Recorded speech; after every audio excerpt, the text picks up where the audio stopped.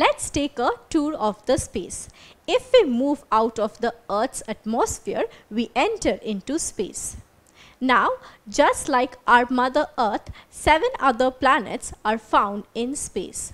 Apart from planets, other celestial bodies like comets, meteorites, asteroids, etc. are found in space. All these celestial bodies revolve around a single object, and that is Sun. In fact, Sun is the biggest star in our solar system, and it is situated at the center of our solar system. Now, Sun is a giant ball of hydrogen and helium.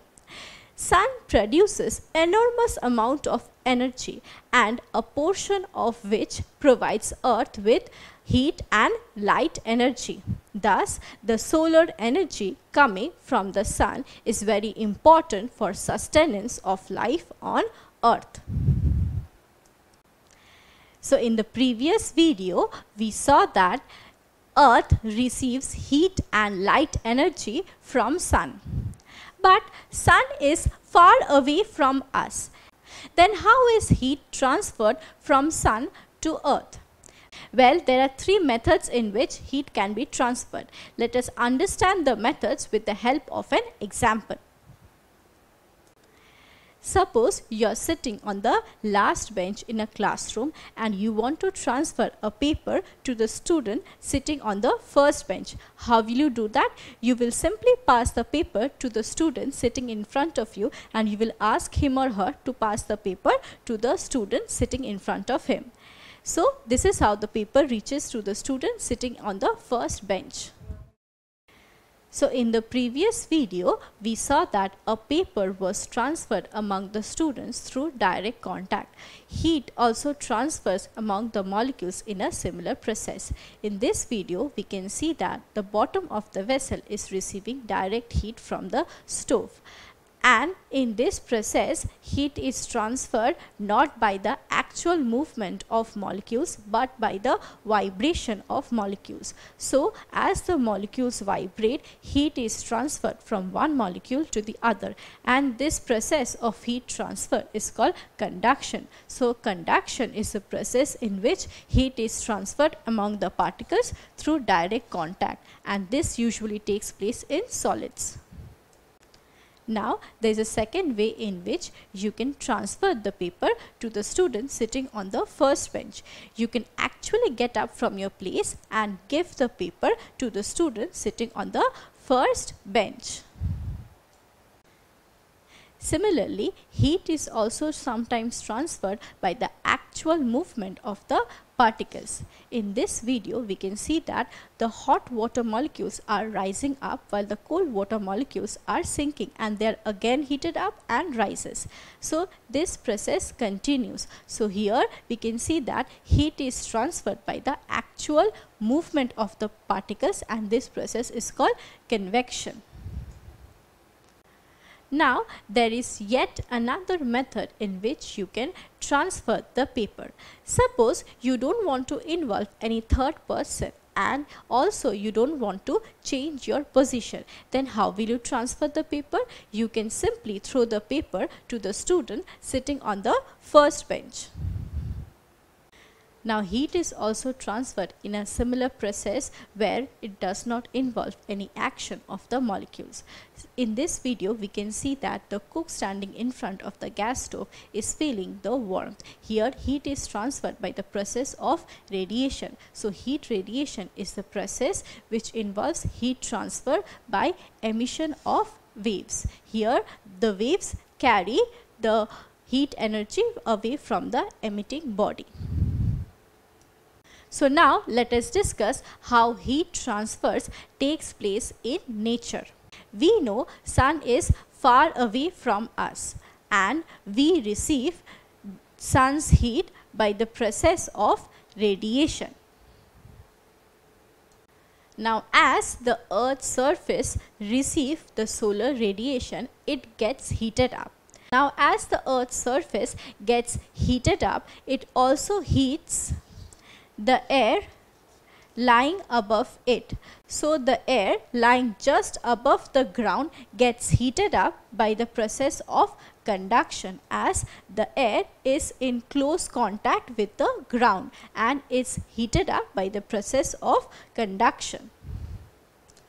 Now, as the air lying above the Earth's surface gets heated up, the hot air rises because hot air is lighter.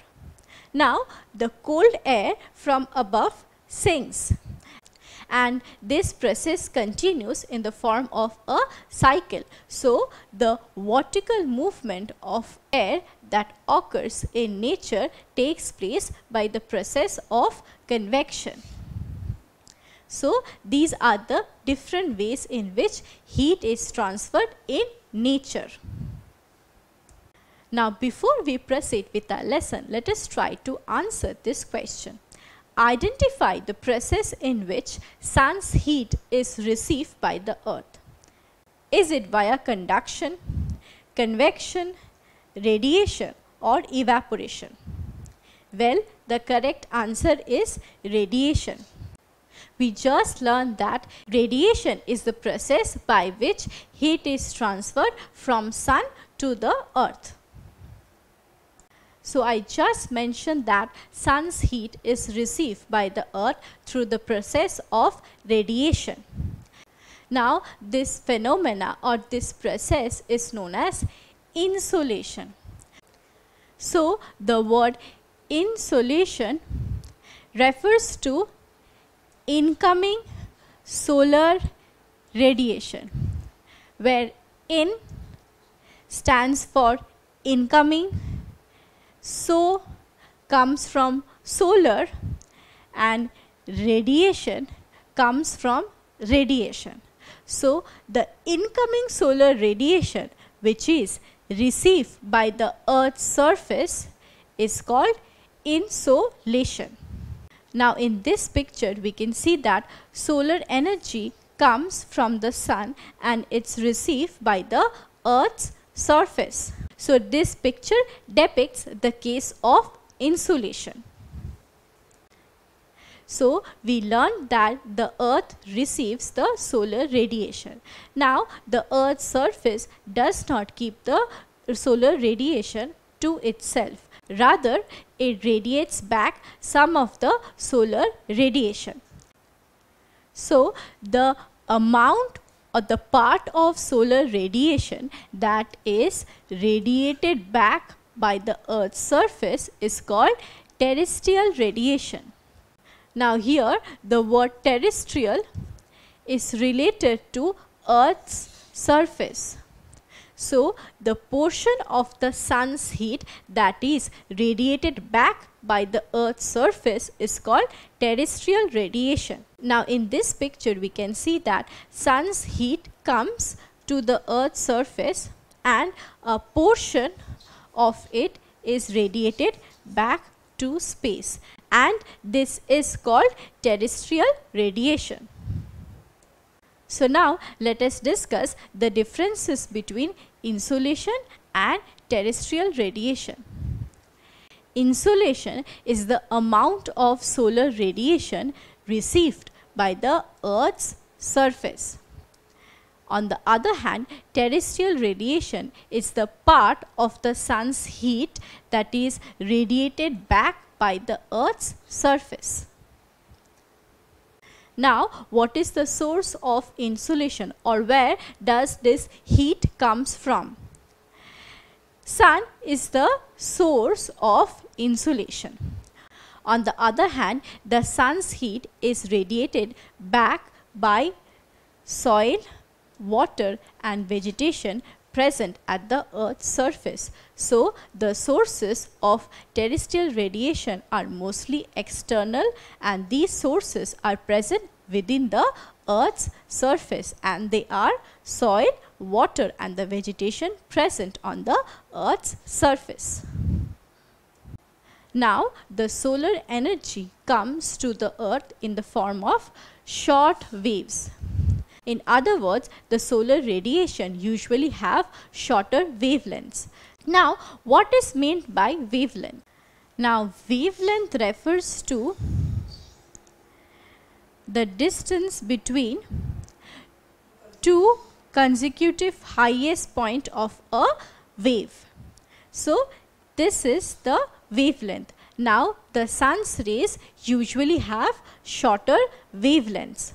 On the other hand, terrestrial radiation travels in longer waves. That is, they have longer wavelengths. So the distance between the two consecutive highest point or crest will be larger in case of terrestrial radiation.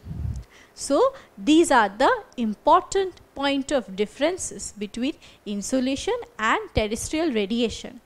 The main point of difference between insolation and terrestrial radiation is that insolation is the amount of solar energy received by the Earth's surface, and terrestrial radiation is the part of solar energy that is radiated back by the Earth's surface. So now let us discuss what happens to the total amount of solar energy that is received by the Earth. Let us assume that 100% of the solar energy comes to the Earth. So 100% is the incoming solar radiation. So this solar radiation coming from the sun is 100%. Now we know that a part of the solar radiation is received by the Earth's surface, and this amount is 51%. So 51% is the sun's heat that reaches the Earth's surface. So in other words, the amount of insolation is 51%. So we see that out of 100%, only 51% reaches the Earth's surface. So what happens to the rest? Well, 14% is absorbed by the atmosphere. We know different greenhouse gases like carbon dioxide, water vapor, dust particles, etc. are present in the Earth's atmosphere, and these greenhouse gases trap some of the sun's heat and keeps the Earth warm at night. So 14% amount of solar radiation is absorbed by the Earth's atmosphere. So this amount of sun's heat that is absorbed by the Earth's atmosphere is 14%. Now 35% of the sun's heat does not actually enter the Earth. It is rather reflected back into space. So before reaching the Earth's atmosphere, 35% of the solar radiation is reflected back to space. So we see that 14% is absorbed by the atmosphere and 35% is reflected back to space, and only 51% is received by the Earth's surface. So the insolation is 51%. So I just mentioned that 51% of the solar radiation is received by the Earth's surface. Now just imagine that if Earth receives 51% of the solar radiation every day, then by this time the Earth would have become quite hotter. But nothing like that has happened, isn't it? Yes. This is because the Earth does not keep the sun's heat to itself, but it radiates back the sun's heat. Around 34% is radiated back by the Earth's surface to the atmosphere. So the 51% of the sun's heat that is received by the Earth, out of that 34% is radiated back to the Earth's atmosphere, and 17% is radiated back to space. So out of 51%, 17% of the sun's heat is radiated back to space. So here we see that 34% is radiated back to the atmosphere and 17% is radiated back to space.